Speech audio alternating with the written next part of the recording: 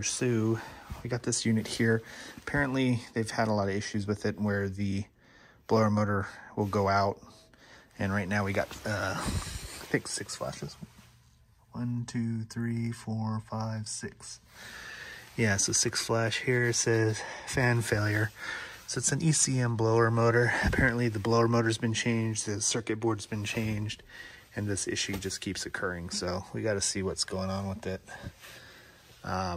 If I can get this fan going, I'm gonna go ahead and do a static pressure test and see if maybe there's some issues with the ducting.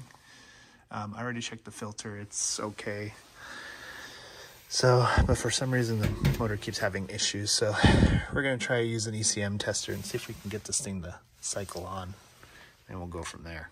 So here we go. Okay, so we got our tech inspector thing hooked up. So you want to leave the high voltage plug plugged in, and then you're gonna remove that 16 pin and plug that in, and then you're gonna go between R and C to power the switch. So I'm gonna go ahead and restore power. Okay, give it a second. Now we're gonna go ahead and flip this switch here, and our fan should come on.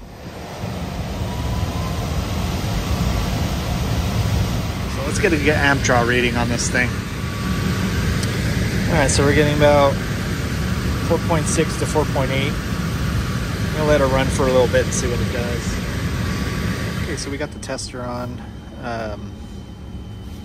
When we were watching the amps, we put the door back on because I want it to run under normal operating situations. So, and then I'm gonna make some test ports. We're gonna get a static pressure test on this.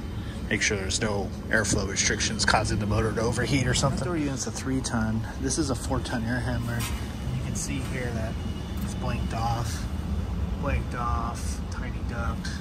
So definitely got airflow. I have the door off and I'm getting 1 inch or 1.01 inches of water column.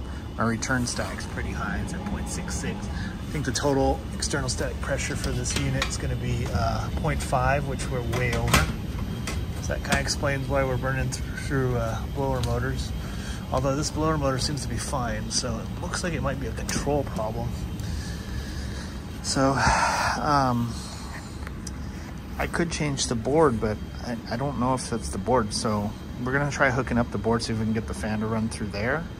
But yeah, check that out. Okay, we got 0.84 just on our return. Right, yeah. So, but it's definitely too small for this.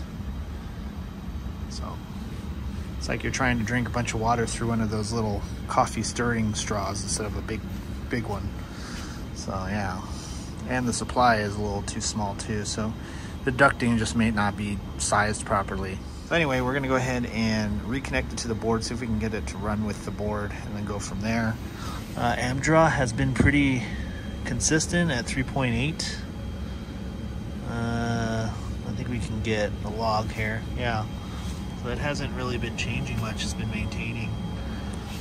So, I don't know. We'll check the temperature of the motor, see if maybe it's overheating, but everything seems to be fine right now. So I'm gonna go ahead and reconnect it to the board and see if I can get it to run with the board, and then we'll go from there. So I'm calling for fan through the board. I got it all reconnected to the board and it seems to be functioning fine. The amp draw is a little bit higher, and that's because I have the door off, so the motor's ramping up. So yeah, we're gonna just let it run for a little bit and see what it does. So why is the board giving me a failed code for the blower motor when the blower motor obviously works? Well, what's changing is what I'm thinking. What's the difference when I have my tester on there versus that? Well,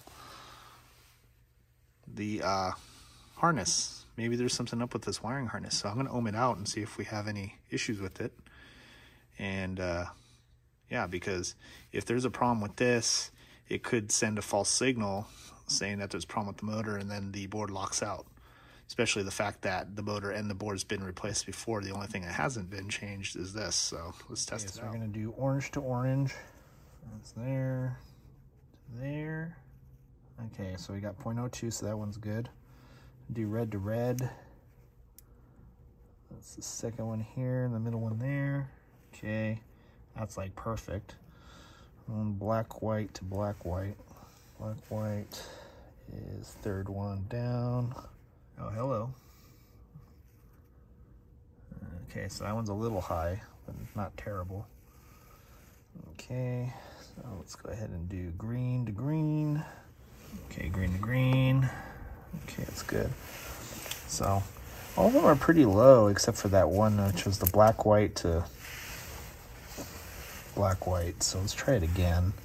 I tested it early off cam and it was a lot higher than that. So I wonder if maybe it's a wiggling issue. So I'm gonna suggest that we change the wiring harness first and go from there before we change any major parts. All right, next day we got our wiring harness for the blower motor. So we're gonna go ahead and change it out. So kill the power. I'm gonna go ahead and unplug it right here. Then we're gonna plug it back there. Or to do so, you gotta pull out the high voltage one. Okay. And it just routes right through here, just like that. So let's get that new one in. All right, so she's in there. She seems to be running fine. It's at 4.25 amps. Again, it's because the door's off. It drops down to like 3.8, I think, when the door's on. So anyway, hopefully this helps you out. I'll put a comment maybe a couple weeks later just to tell you if this thing actually kept running or not, because I'm not 100% sure if it was the wiring harness, but I was getting some weird ohm readings. Off camera, I actually got 1 ohm on that black and white wire, but then after that it seemed to be lower. But replacing the board, replacing the motor just doesn't seem like the right thing to do in this case, so I'm gonna go with the wiring harness. So anyway, hopefully this helps you out. So thanks for watching. Make sure you like and subscribe, comment, tell me what a horrible technician I am, hit that bell notification, and follow me on Instagram, Facebook. Thanks for watching.